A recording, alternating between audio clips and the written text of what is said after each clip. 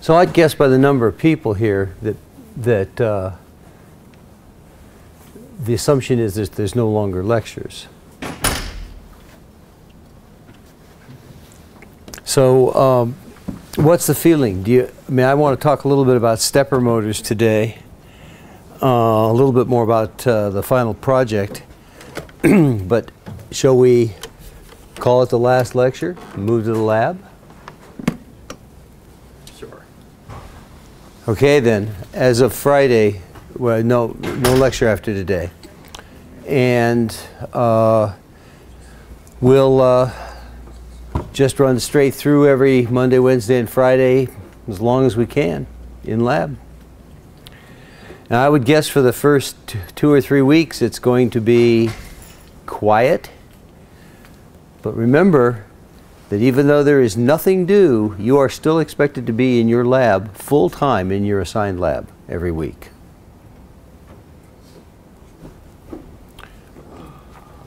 I replenished some of our power electronics. LM386 is a very nice 1-watt audio amplifier. So I just bought 100 of those. It really is much nicer than trying to build your own audio amplifier out of discrete transistors and op amps. And 1 watt of audio is enough to blow you out of the room if you're using fairly efficient speakers. I bought some ULN2003 motor drivers. These are 8 channels of NPN switch. So these are 8 channels, so 8 NPN low side switches. And for instance, as we're going to see, with a stepper motor where you have some motor coil, what you would do would be to, say, put the center tap of the coil to V+, and then use a low side switch to ground on each of 2 phases to get reverse motion. So you use low side switches a lot for motor control. And I bought some L293D and 293D H bridges. These are PDIP H bridges with the D means it has suppression diodes built in. And the H bridges are good for about ½ an amp per phase. So you can use these for lots of small motors. And I believe that they can be paralleled for more current. So can these guys. The transistors can be put in parallel for more current. These are about ½ an amp per transistor also. So power electronics, particularly for motors, and a very specialized kind of motor called a speaker can be driven by the LM386, which is audio bandwidth. So I want to talk a little bit about motors today. Oh yes, before I do though, small boards, anybody's building small boards? Everybody's building small boards. Any problems with those? They boot? Anybody try that last night? I built one last night and asked the TA for a pic and he couldn't find it. So. They're in the top shelf of the left-hand cabinet.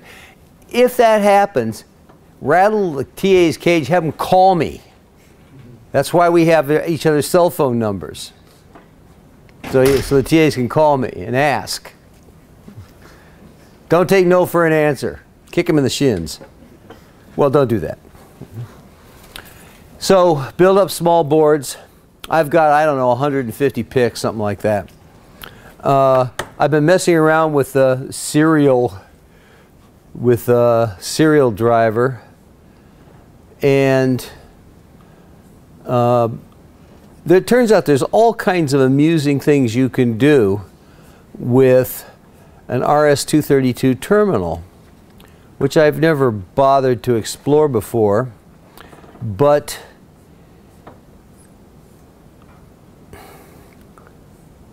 you can, oh man, that's beautiful. Let me turn off the light. I have to call in a ticket on that display apparently. You can, first of all, I set the baud rate to 38 kilobaud, works great. You can output reverse text. You can output different colors of text. You can make a table. So the cursor is here, and the cursor position is being controlled absolutely, not relatively, so that you can write all the parameters in a block and still have the command at the top line. So you can do all of this. So I think you could probably play Pong on it, or Space Invaders if you wanted to go to the trouble. But the serial terminal is sort of generally useful in a number of ways. I made a couple of small changes to the Lab 5 write-up, mainly in budget. I realized that nobody's using raw bare microsticks anymore. They're using them only as programmers, so I'm dropping the budget cost to $1 for a microstick. The big board is 10, small board is 4. Any solderless whiteboard is $6 each. Don't put them in your final design.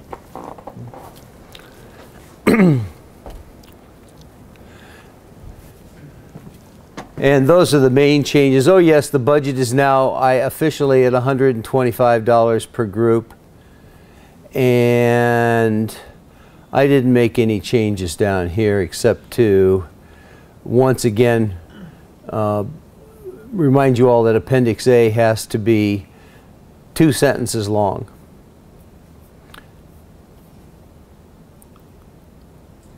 Any questions on logistics of Lab 5? So even though we may not use the microstick in the final end product, the fact that we're using it during this process, we should put it towards our budget? Yeah, it's as a programmer, yeah. Okay, sure. That's why, again, I dropped it to $1. That shouldn't matter very much. So, I wanted to talk a little bit more about motors.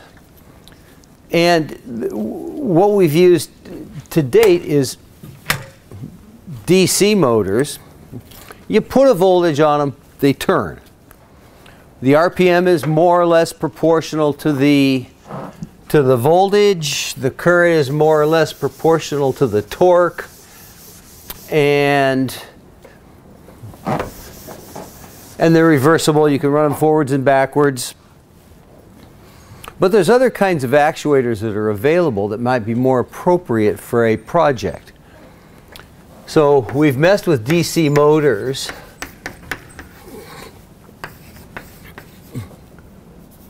And have you all messed with servo motors at one point or another? You messed with the continuous rotation servo motors in 3400. Yes? Have you messed with unmodified servos, which do not run continuously? For those, you can set a pulse width is directly proportional to an angle. So you set a pulse width, the motor goes to that angle and stays there. Except for a little bit of noise. It tends to chatter a little bit. So servos are really good where you want to be able to control the direction something is pointing. Last year I had a group who built a laser cannon, so to speak, that would point at a target, use 2 servos to point at the target and fire the laser at the target. It was constrained to only, the target was on the screen of a LCD display, and the laser was pointing only at the screen, so it was pretty safe. It was pretty accurate too. It tracked, did a bunch of vision, tracked the square and fired at it. Using servos to position the beam. There's a thing called a solenoid, which is a very simple device, but it's a form of linear actuator where you only need really crude actuation, maybe binary actuation. It's a coil and a metal core. You turn on the core gets pulled into the magnet. Boop, into the magnet. Perfect for door locks, for instance, for electronic door locks, for unpinning the hinge on a bird box if you're trying to capture birds in the bird box for banding studies. These are very nice small range linear actuators. Perhaps making a small braille display, for instance, where you could want to poke a few pins up and then pull them down again very quickly. Nitinol wire. Nitinol wire, it's nickel titanium alloy, and it has the amusing property that when you heat it to 50 C, it shrinks 2% in length. So it's kind of, it has a negative temperature coefficient of expansion, and the force it generates is phenomenal. So a wire the size of your hookup wires that you use in the lab will produce maybe 50 kilograms of force. It'll lift you off the ground. And the nice thing about nitinol is that it is quiet. So if you want to do something that requires maybe a relatively slow, graceful motion without too much noise, you could use that. One year, people made a robot flower, sat there, and you shine a light at it, and it would open up using nitinol wire. And it lasted just long enough for the demo before it caught on fire because they were overpowering the nitinol a little bit. Nitinol is interesting stuff. You say 2% change in length, that's nothing. So how do you get motion? Well, how do you get motion out of your bicep? It only changes length maybe 5%. You use a big lever to get motion using nitinol wire. So nitinol is a reasonable actuator, actually. There's also stepper motors, which I had a request to talk about, so I'll talk a little bit more about stepper motors. I've used nitinol for a few things, and but I use steppers for a lot more. I use solenoids all the time. Servo motors are just everywhere. One of the weirdest things that was done with nitinol was this guy Ayers. Can't remember where he was. He built a robot lobster. It was about that long, and all of the actuators were nitinol wires, and this thing would crawl along the bottom of the ocean, find cables, and cut them. Want to guess who was funding that? EPA. DOD. And kind of a wacky idea, but so stepper motors. So if we compare them, they make rotation typically, although there are linear actuators also. So DC motors, if we compare them, a DC motor is free spinning. The permanent magnet motors that we have, they're permanent magnet internally in the motor housing, on the rotor actually, has holding torque.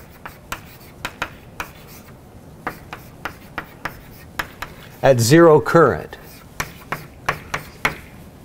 At zero current. So these things produce a small holding torque even if there's no power applied to them. These DC devices are constant voltage sources, or constant voltage requirement. Steppers require a pulse train. In fact, they require at least 2 properly phased pulse trains. DC motors are impossible to position without feedback. Like, for instance, a servo has feedback to position. Steppers are digital. As long as you maintain the operating conditions correctly, every time you put a pulse on, you get n degrees of rotation, commonly 15 degrees or 7 degrees or 3 degrees. It goes to a different position and stays there until the next pulse, in which case it goes to the next position.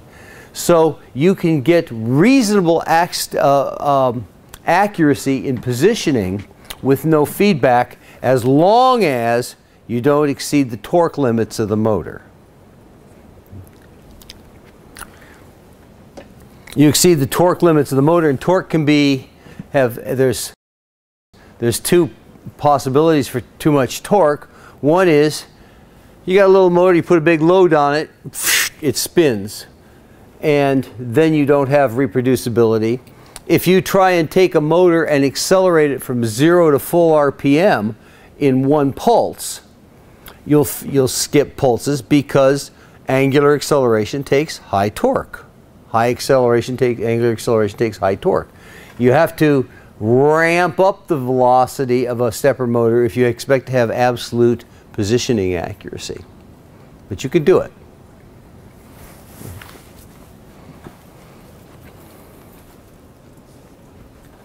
One of the most amusing projects I had was a device that wrote on blackboard.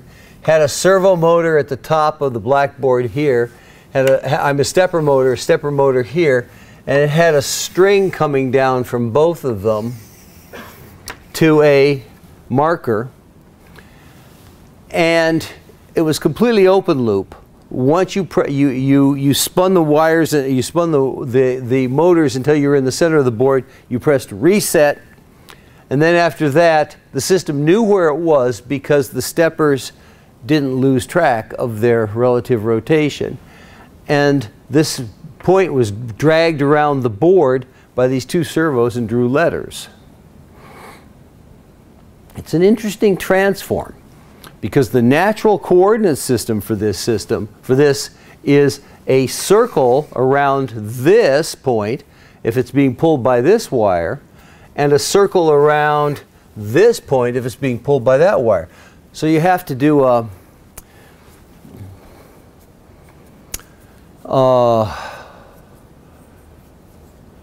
inverse kinematics calculation. You have to solve the Laplacian of the thing.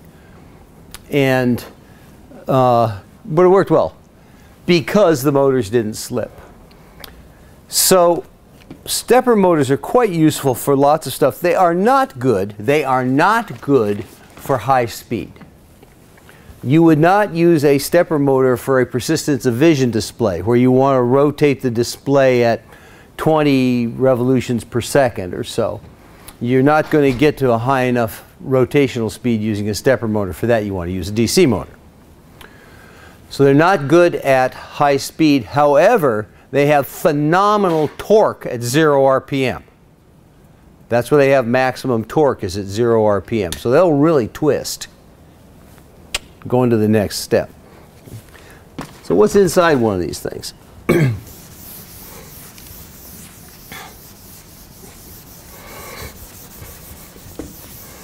The general idea is that there are magnetic pole pieces in there. I'm drawing 4 magnetic poles, but in reality there's more like 100 per revolution. And the pole pieces are driven from 2 electromagnets. All of the pole pieces are driven from 2 electromagnets. So these come around, there's a coil wrapped around this pole piece, and there's a electromagnet wrapped around the other pole piece. how am I going to do this? So there's a coil here and a coil here, and then in the center is a bar magnet which is free to rotate. So it has a north pole and a south pole. If you actuate this coil so that this is a south pole here on the electromagnet, then this will be a north pole. You have this magnet being held at that position. Now let's say that you turn off this current and you induce a south pole here and a north pole here. That rotor is going to turn 90 degrees. Then you turn that off, you put a south pole here, it turns another 90 degrees, you turn another 90 degrees, and you've gone one revolution. So by fiddling with the order in which you activate the coils, you can make the rotor go forward, backward, stop, hold on a specific position. If you make both of these south poles, you're going to get a stable position right there, halfway between the poles, which in fact is called half-stepping.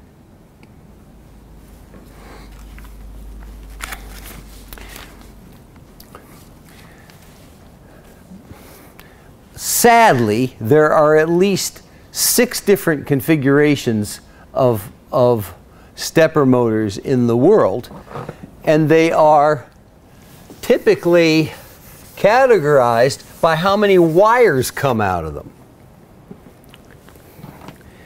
And the ones we're going to talk about are 4 and 6 wire models. 4 wire models have 2 coils, 2 wires each. 6 wire models have 2 coils, but they're center tapped. So you have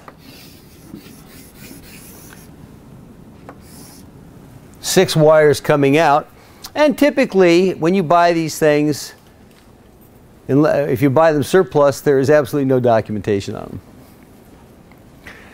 Yes? How accurate is half-stepping? If there's any variation in the electromagnets? So are you saying that it could be a few degrees off? Yeah. So typically for a motor with a step of 7 degrees, the half-stepping would be 3.5 degrees. If it's a half a degree off, maybe you care, maybe you don't. But it's fairly accurate. These are rather precise devices.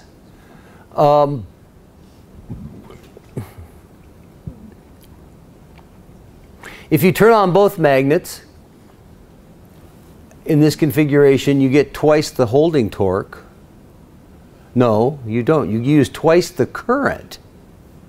Because both of these are activated, you only get square root of 2 times the holding torque because of the decreased goodness of the geometry.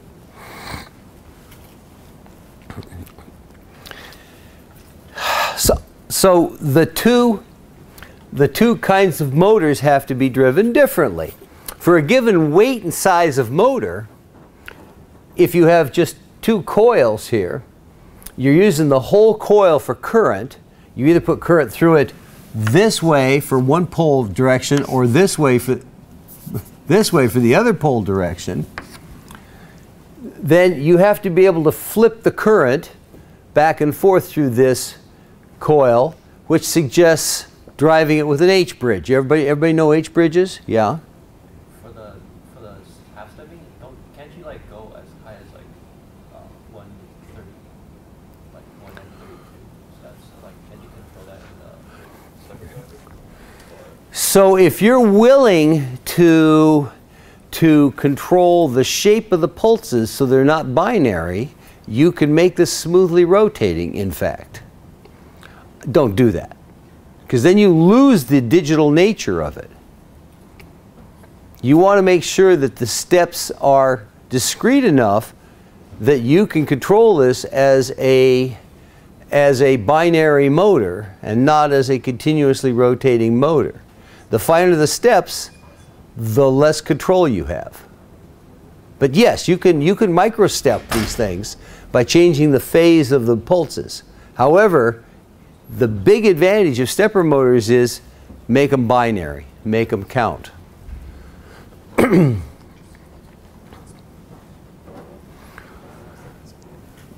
So, you know what an H-bridge is? Yes, no, no, okay. So an H-bridge is a device that looks like this. You're going to have a switch here, and obviously these aren't going to be mechanical switches in general. They're going to be FETs. They're going to be, in this case, P FETs, and then down here an N FET.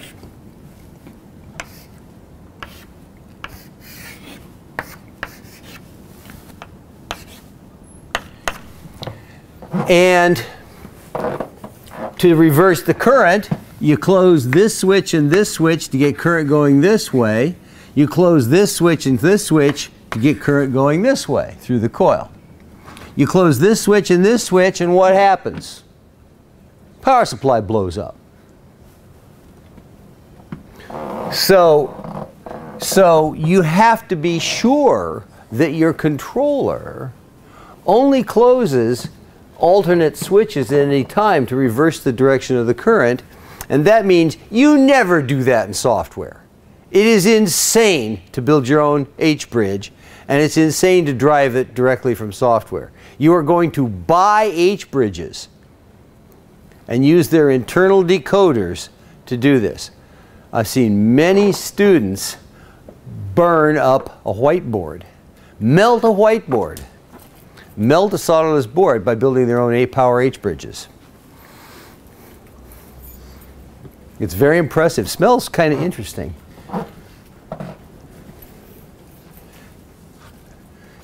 It's a nylon polymer polyethylene kind of smell. Unless it actually catches on fire. So this system requires 4 transistors per phase. So you'd have 2 H-bridges then to run the stepper motor. And the L293 D that I mentioned earlier is in fact a dual H-bridge, which is designed to do this. 6-wire motors are typically hooked up with V plus going to the center, and then you switch one or the other of the phases to ground.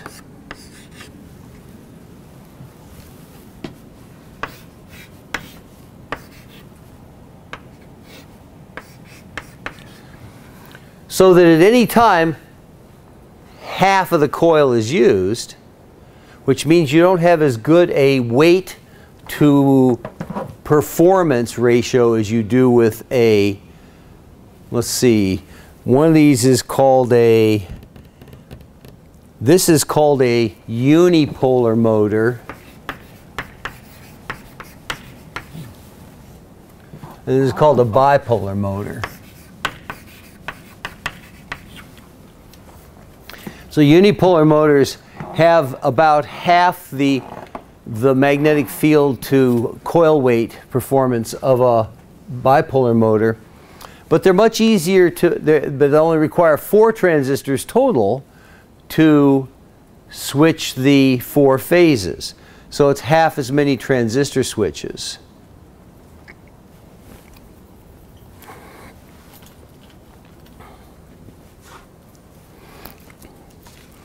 So one way of doing this then is to have the CPU control which switches are closed. And you would typically close one here, and then before you open that you close one here, then before you open that you close this one, then before you open that you close this one. So you're going to be stepping back and forth between turning on switches. You're going to be staggering the turn on of switches. You get the order wrong, and the thing sits there and shakes. Makes a sound, shakes. doesn't actually rotate. You'll know when you get it wrong. If you get it right, then the system will advance one step per rotation. You may not be able to see it, but you can feel it. When you hold the shaft, you'll be able to feel it rotate, you'll be able to feel it vibrate and click the pulse.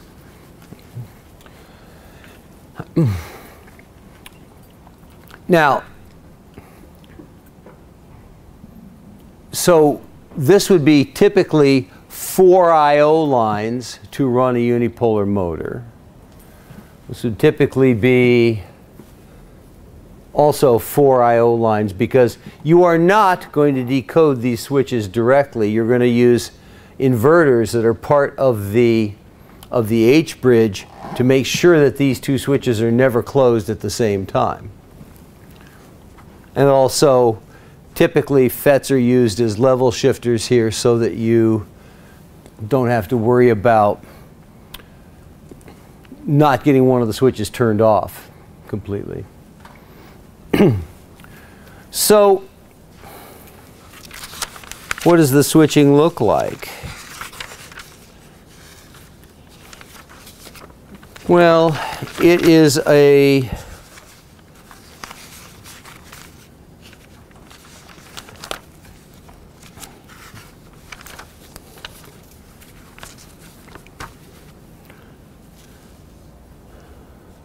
so if you're using a unipolar motor like this, and a lot of them that I buy are unipolar, not all of them, but if this is switch 1 and switch 2 and switch 3 and switch 4, then a full step rotation might be 1, then 4 closed, then 2, then 3, and then 1 again. And a half step rotation scheme might be start with 1 and then turn on 1 and 4, and then 4, and then 4 and 2, and then 2, and then 3 and 2, and then 3, and then 1 and 3, and back to 1. So you'd be able to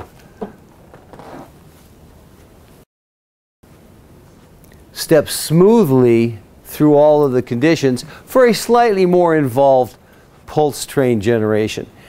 This is such a ritualized, static thing to do that people tend to build integrated circuits that do pulse trains for you. There's a couple. Allegro makes a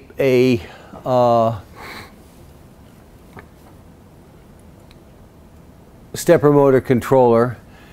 There's a couple of others. The companies tend to come and go though, so I don't know the names anymore. There used to be one that was, what was it? You know, Moose Track Hardware or something, and they've gone out of business.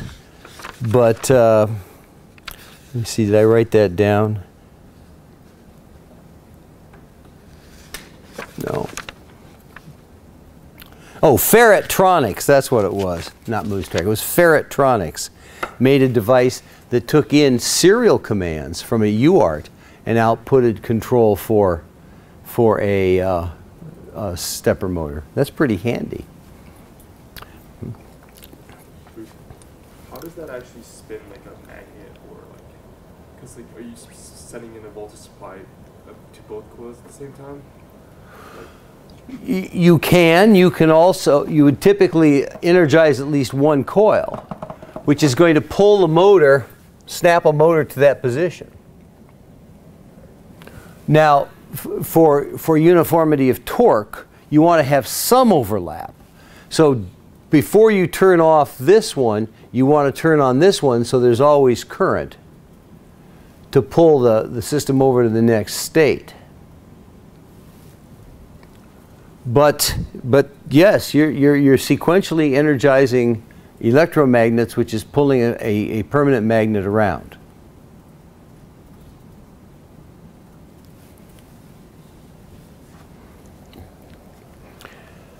because these are inductive loads, almost pure inductors, they produce a large LDIDT when you turn them off, and you have to have suppression diodes on the transistor switches, and almost all H-bridges, and certainly all of the motor drivers I've been talking about, the ULN 2003 and so on, and the L293D H-bridge have internal diodes, suppression diodes, to keep you from blowing up the transistors with the DIDT spike coming out of the motors.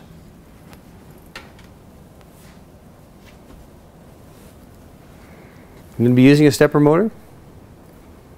Do you have one now? Well, you have it with you. Wow, I'm impressed. Let's see, what is it? How many wires? 6 wires. Have you decoded the wires yet? Nope. So that was one in the that was in the lab? Yeah. Okay. So that's a pretty fine one. How many steps? 1.8 degree steps, it says on it. You could 2 amps, 1.8 ohms. 1 volt motor? I don't know yet. You willing to let people feel the pulse train in there? Pass it around. Now, you got 6 wires.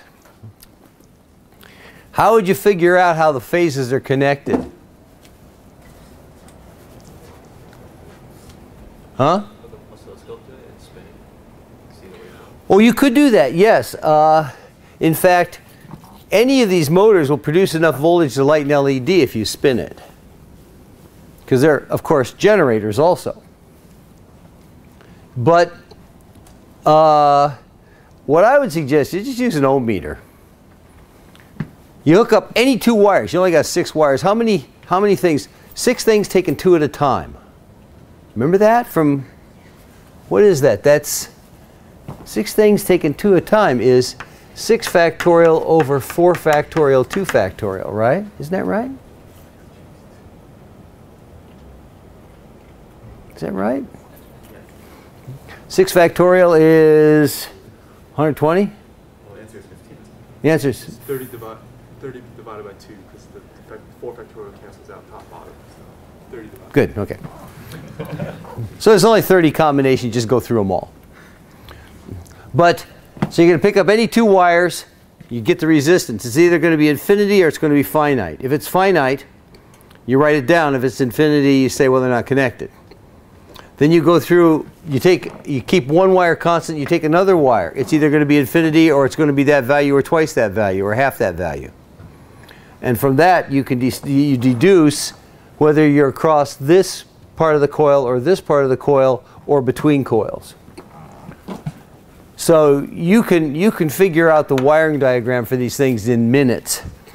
Now, figuring out which direction the pulse train is going to go requires a test, because you don't know which coil is on which phase of the motor. But can you feel the pulse? The detents on that are very fine, but you can feel them in there, and that's the holding torque. Yeah. So getting a stepper motor set up is a little more work, but because they're digital, they're really very nice. They're really good. What are you using it for? Turning knobs on an Etch-a-Sketch. Oh, okay. So this is going to be connected directly to the to the Etch-a-Sketch, probably by direct drive, shaft to shaft, right? And so it needs a high torque motor, because the Etch-a-Sketches, or at least the ones I had, were pretty grungy knobs. And that motor should turn them. You got the Etch-a-Sketch too? Of course he does. So you can imagine 3D printing a shaft coupler, or you can buy shaft couplers from Do you know, there's this great company, McMaster Carr. Do you know this company? They deliver overnight to Cornell. I think that they have an outlet, distribution outlet in Dryden or something. Because you could order 100 pounds of nuts and bolts and they're here the next day. It's great. It's just awesome.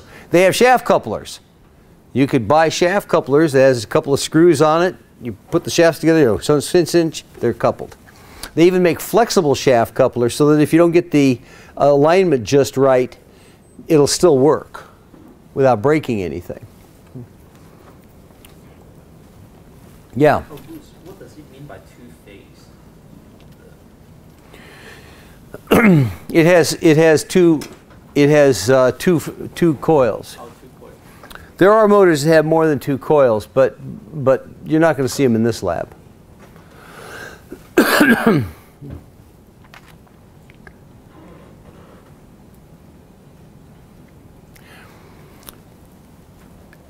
Buying a stepper motor new from DigiKey will cause you to cry. They're really expensive. So you want to go to one of these surplus places to buy motors, like allelectronics.com or mpja.com.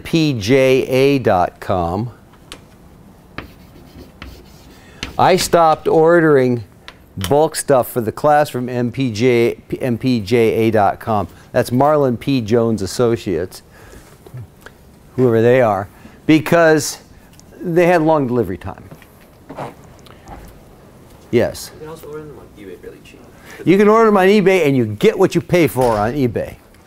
They're cheap and worth every penny of it. So yes, you can get great deals on eBay and you can get shafted on eBay.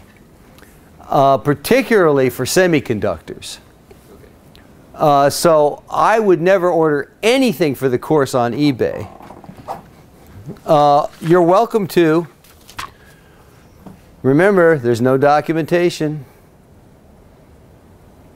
It may matter, it may not. But you're right. Also, sometimes you get good deals on Amazon, which is slightly less sketchy than eBay for electronics. We've bought NRF 24 radios on Amazon and it worked fine, although there are some counterfeits of those around.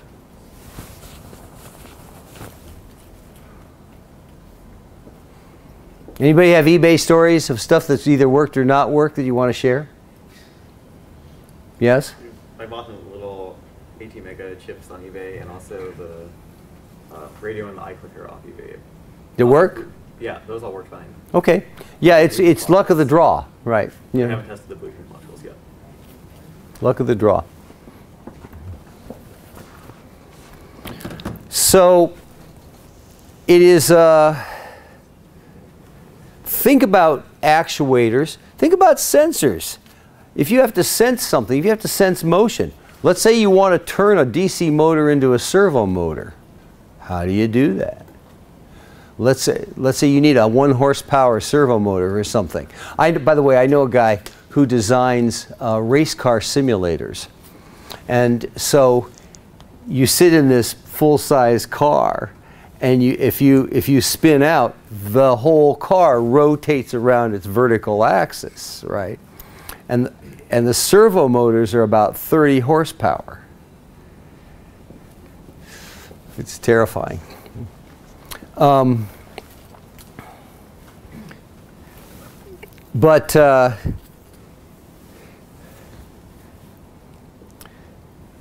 Think about power, think about heat dissipation, think about how you want to actuate.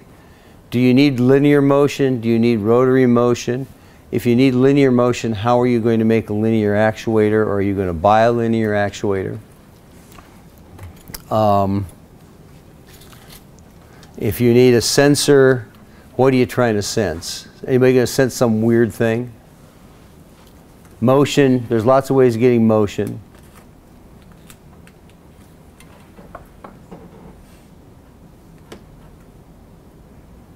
What you got there? So the Bluetooth modules from eBay. Got leads on it? Yeah. Nice.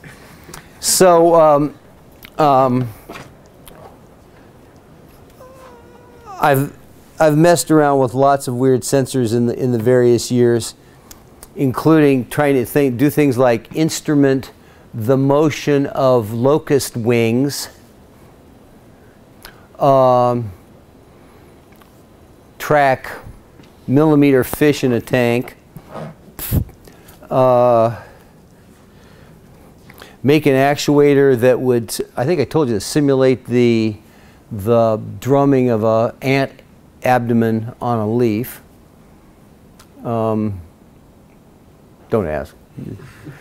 And so I might be able to hazard a guess as to how you could set something up if you need to measure something small or quiet or move something quickly. Audio speakers are very good at moving things quickly for a small distance. Oh, one thing I didn't mention is piezo.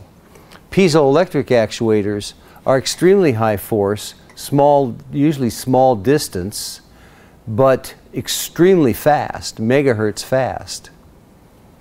So if you need to move something a few microns really fast, that's a good way to do it. I had a guy one year build a scanning tunneling microscope in this class. It was the most insane thing anybody ever proposed that actually worked at the end. He could map the position of gold atoms in a gold foil out to MATLAB, and he could push atoms around. Built in 5 weeks. It's totally insane. Using piezo actuators to move the tunneling tip around on the gold foil.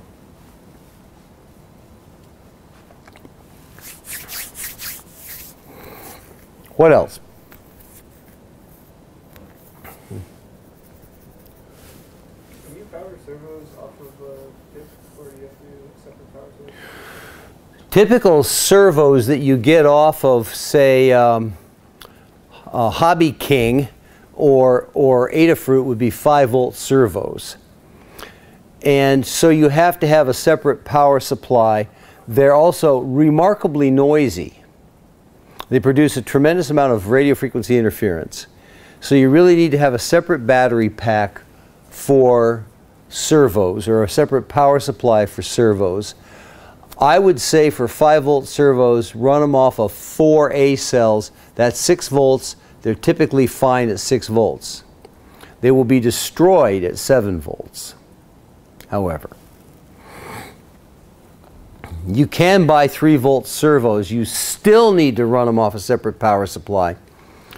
Partly because the regulators that we have on those boards are good for about 200 mils, and typical small servos will peak at about 1 amp. And so if you start running that off the same power supply as the microcontroller, you'll find that the microcontroller browns out and does a reset. Can you share a ground? Or just do that? Whether you can share a ground or not depends on how much noise there is. You may need to use opto. A safe thing to do would be to use opto. But if you have to share a ground for some reason, you can probably do it if you do enough filtering. Because like, I have feedback coming off of the servo, so like I need common ground to like read the feedback. Or 2-directional opto, which is tedious. It's hard to get. Is it analog feedback? Yeah. Getting analog across an opto link is doable, but you don't want to. There is a specific device called an IL200, which has a very interesting and cool structure. It's an infrared diode and 2 pin diodes in the same package. So these are the receiver diodes, you use one of these diodes in the input loop as feedback to linearize it, and you use the other diode as output. And by using one diode to linearize the other diode, you can make a completely linear opto coupler. Getting that working right requires about a week of work. I used to do this with one of the biomedical engineering classes I taught, because isolation is important for human safety in the hospital. The leakage current that will kill you if you have a catheter in, and therefore have a direct connection to your heart, is about 25 microamps. That's nothing, folks. You can get 25 microamps of leakage current dragging your hand along the metal here. So it's quite hard to isolate enough to get rid of that. But IL-200, I have a few of these left over from the course if you want to mess with them, but don't. Unless you've got lots of spare cycles. What else? All right. Okay, so Friday, there's no lecture. We're done. Thanks, guys.